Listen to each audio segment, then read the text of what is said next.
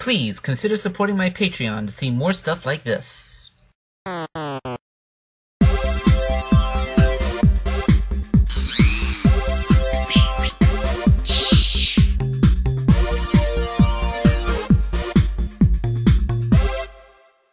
Hey out there, it's Wakeangel2K1, and in case you haven't noticed, my face went bald. In case you haven't noticed, the lighting here is kinda sucky. That's because it's nighttime and there's no natural light coming into the window to counterbalance my little lamp. Let me see if setting the lamp farther away will make me appear a little bit more natural, less like a ghost. Yeah, I guess that works. Okay, so the reason I'm doing this is because, well, after I closed up shop today at Toys R Us, I was, doing the cleanup as I do, and when I was absolutely gobsmacked to find this. It's a completely out of nowhere Sheik figure from Wave 5 of the World of Nintendo line. Like, didn't the Wave 4 line that had the Ocarina of Time Link drop like freaking 2 weeks ago? Now we're getting the 5th wave already? I mean, for how much of a space there was between the 1st and 2nd wave, for the 4th and 5th ones to be practically on top of each other like this is like... ugh. Okay, so I'm just going to go through the packaging real quick. It's your standard Ocarina of Time packaging with Link up there. And as you can see, they aren't even really bothering to keep the accessories secret anymore, as they just show Sheik comes with her harp. So, down here we see the back, we see the glamour shot of the figure, of course, along with the figures that are also appearing in the wave, including Gold Mario, Bowser Jr., Waluigi, Catsuit Luigi, and Sheik there. So, yeah, it's a very simple affair. Bowser Jr. looks pretty cool. He looks as cool as his amiibo did, so that's pretty cool. Yet another repaint of Mario, but I don't know. Gold Mario was a thing. I mean, it's not like it's a waste. All right, so let's open this up and see the figure inside. I'm so excited. So here she is, out of the packaging, Sheik. Now, first off, I'd like to say that this Sheik figure pulls off a neutral stance a lot better than the Ocarina of Time Link did. Let's bring him out for comparison. As you can see, like, since Sheik doesn't have that weird molding thing where the arm is designed to stay outwards, she's able to put her arms much more at her sides for an at-ease stance. So, that's one plus. Okay, so the first thing I should really do is zoom in there and get a look at that lovely, lovely sculpt and paint job. So you have the whole hairs over one eye. I think there's actually, yeah, the second eye socket is still sculpted in there, but they didn't bother to paint it. I guess since from the front is completely covered by the hair, that kind of makes sense. It's kind of a whole, like, how would you get a paintbrush back there once you put the head on? If I were to do that, I would have painted the eye first and then sculpted the hair on, but that's just something you lose with mass production. Going down, you see the that little robe that has the teardropped eye on it, and it is a separate piece. It's like a soft material on top of the outfit, and it goes onto the back as well. Yep.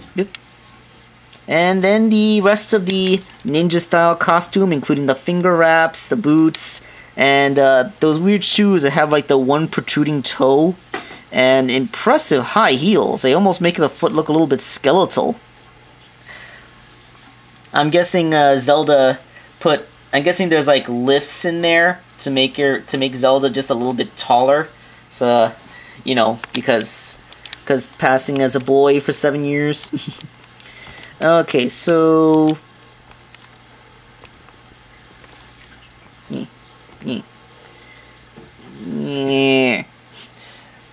So, yeah, the figure looks fantastic. It's a great spot-on representation of Sheik. Let's do a quick articulation rundown. The head is on a ball joint, but the sculpt of the headscarf kind of limits it to a swivel, although she can still tilt the head a little bit to gesticulate, so it looks weird the way the cut happens, but yeah, it only looks weird, but the articulation range is totally there. Shoulders are universally jointed. She can almost go into a tree stance. Of course, they rotate forward as well. Shoulders, elbows have a really good ball joint. I'd say that is almost as good an elbow as the Skyward Sword Link has. That's really good. And it has that whole pseudo-figma thing, so it has a bicep swivel. Wrist is on a swivel and a hinge. Very good.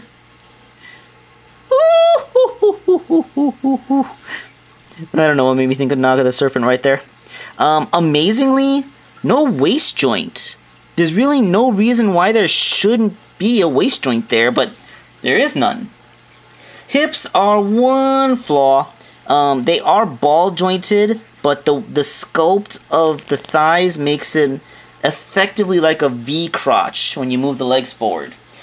I don't think that this is the same problem that Fox had, and I don't think that it's necessary. I mean, if they could have just like cut a little bit more into this material, then the legs would have come forward a little bit more naturally.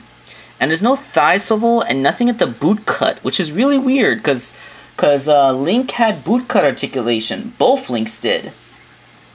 And Samus had a thigh swivel at the knee. So I really don't get why she doesn't have it. The knees don't really get that deep a bend. That is a shame, because Sheik's ninja-like moves really went for deep knee bends. So if there was ever a figure that needed a super deep knee bend, it would have been her. But the knee is pretty shallow. I'd say 75 degrees would be generous. The feet are masterfully articulated, though. I don't know if there's like a double hinge or a ball joint in there, but they like can move all around. They like go up and down and in and out. So like wide-legged stances are perfectly allowable with this leg. Which, yeah. See, look at that. That's awesome. Almost makes up for the lack of knee bends, really. So yeah, like the articulation is okay. It's not the best articulated World of Nintendo figure, but it is, no, I'd say just about below Fox's level. I mean, Fox didn't have such awesome ball jointed ankles, but he did have a waist joint and knee swivels. So I don't know, I'd say like better feet than Fox, but not as good legs as Fox. And plus that whole ball joint's reduced to a V crotch because of sculpted thigh. That's really a pain. I wish that wasn't the deal, but oh well. Still, Sheik looks amazing. Gotta love the look. I am absolutely not faulting how Sheik looks. Now, Sheik comes with a single accessory, the harp, which I experimented around because like the hands are very soft and squishy, and like I tried to figure out like how it's supposed to grip onto the harp. The obvious thing is to put it there, but you know there's no substance.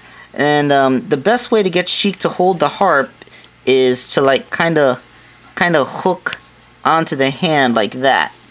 So can Sheik pull off a stance where it looks like she's naturally strumming the harp? Well, let's see. It turns out that the answer is yes. Those wrist swivels really help it, because the bicep and elbow swivels alone would leave her holding the harp looking a really weird way, and her fingers wouldn't actually be going over it. But thanks to that bend in her wrist, you can get her hand in, so it looks a lot more like she's reaching for the strings. And this hand isn't actually supporting it. See? If I wanted to, I could bring it over farther so she's getting at the inner ones. So yeah, she can successfully wield her accessory in a pretty natural looking fashion. Better than Peach, at least.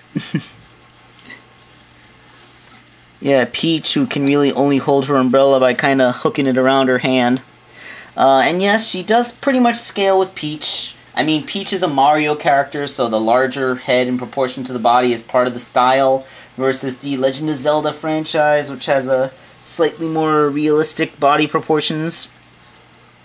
I don't know, it kind of works. I mean, you gotta fudge scale a little bit in this line anyway.